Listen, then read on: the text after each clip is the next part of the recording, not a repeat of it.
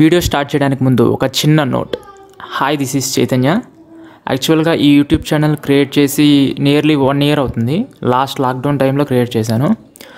So ఈ ఛానల్లో అయితే ఒక 8 వీడియోస్ అయితే పోస్ట్ చేస్తుంటాను. ఇంకా తర్వాత మెయిన్ నాకు కొన్ని ప్రాబ్లమ్స్ ఉండడం వల్ల అండ్ కంటెంట్ దొరక్క స్టాప్ చేసేసాను. సో ఇంకా నుంచి డైలీ మ్యాక్సిమం వీడియోస్ పోస్ట్ చేయడానికి ట్రై చేస్తాను. సో నేను పోస్ట్ చేసే వీడియోస్ మీరు కూడా చూడడానికి ట్రై చేయండి, ఓకే. అండ్ మన ఛానల్ నేమ్ని కూడా నేను చేంజ్ చేశాను. లాస్ట్ టైం మన ఛానల్ నేమ్ వచ్చేసి A to Z మ్యాటర్స్ అని ఉండేది. సో ఈసారి నేను OMG Chaituగా చేంజ్ చేశాను, ఎందుకంటే లాస్ట్ టైం మన నేమ్ నాకు అంత యూనిక్గా అనిపించలేదు. సో అందుకని ఈసారి టైటిల్ చేంజ్ చేశాను. సో లేట్ చేయకుండా వీడియో స్టార్ట్ చేద్దాం.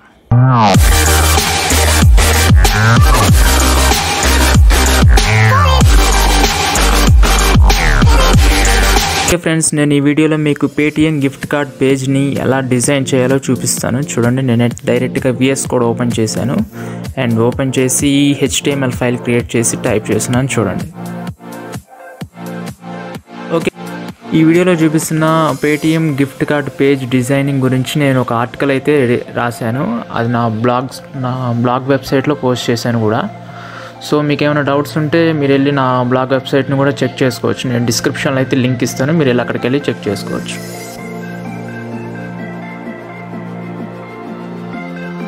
యాక్చువల్గా ఈ టాస్క్ అనేది నాకు అసైన్మెంట్. ఎలా అంటే లాస్ట్ టైం నేను ఫ్రంట్ ఎండ్ డెవలప్మెంట్ రోల్కి ఒక కంపెనీకి అప్లై చేశాను, సాఫ్ట్వేర్ కంపెనీకి.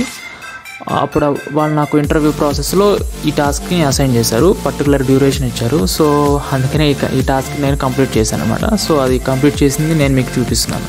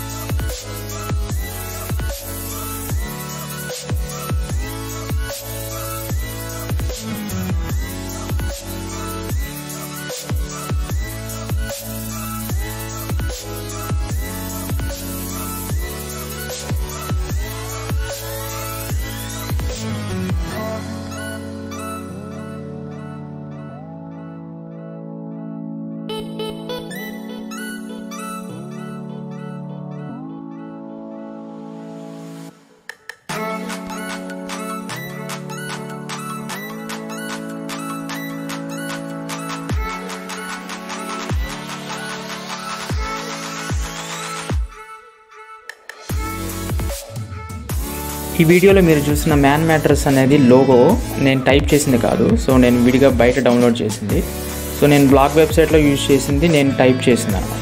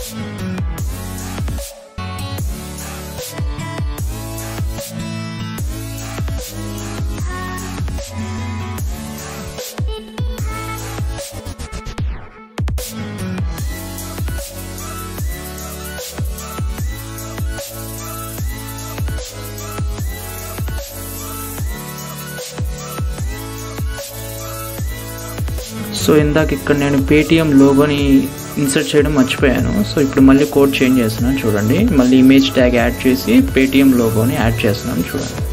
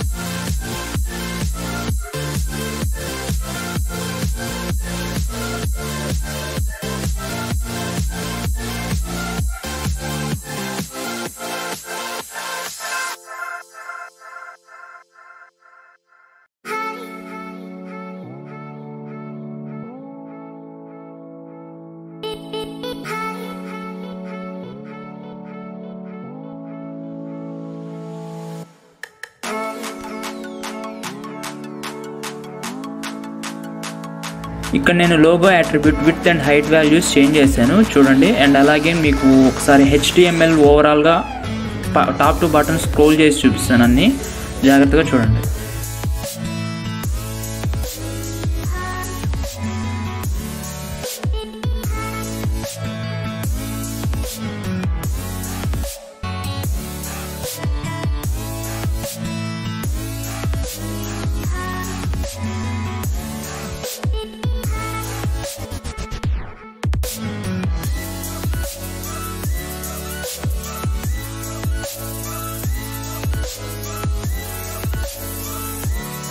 అండ్ నెక్స్ట్ ఈ గిఫ్ట్ కార్డ్ పేజ్లో మన మొబైల్ నెంబర్ని ఎంటర్ చేసి సబ్మిట్ చేస్తే అనదర్ HTML ఫైల్ ఓపెన్ అయ్యి అక్కడ మనకు థ్యాంక్ యూ అనే మెసేజ్ డిస్ప్లే అవ్వాలన్నమాట. సో అందుకు నేను ఇంకో HTML ఫైల్ని క్రియేట్ చేస్తున్నాను, thankyou.html అనే నేమ్తో. చూడండి.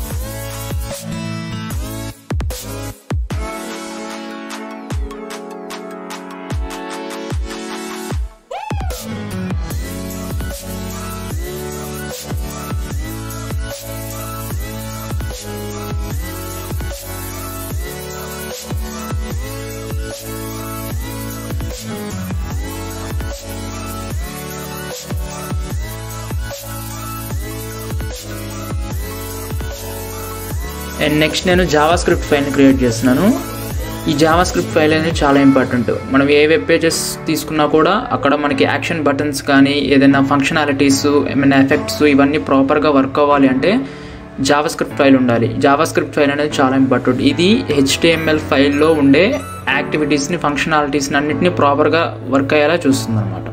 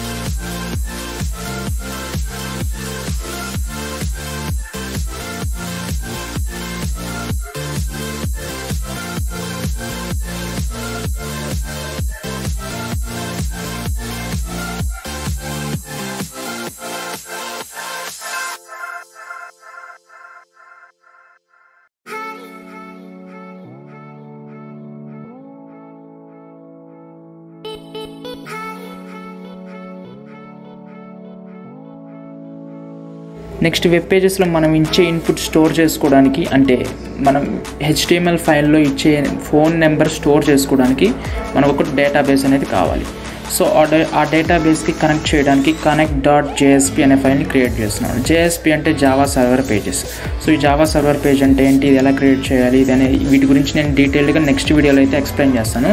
సో దాన్ని క్రియేట్ చేసి నేనైతే SQL డేటాబేస్కి MySQL యోగ్ అనే అప్లికేషన్ ఉంటుంది. ఆ అప్లికేషన్లో మనం ఇచ్చే ఫోన్ నెంబర్ని ఎలా స్టోర్ చేసుకోవాలనేది ఈ connect.jsp ఫైల్లో ఇచ్చే కోడ్ని యూజ్ చేసుకొని అందులో స్టోర్ అవుతుంది. అది నేను మీకు చూపిస్తున్నాను.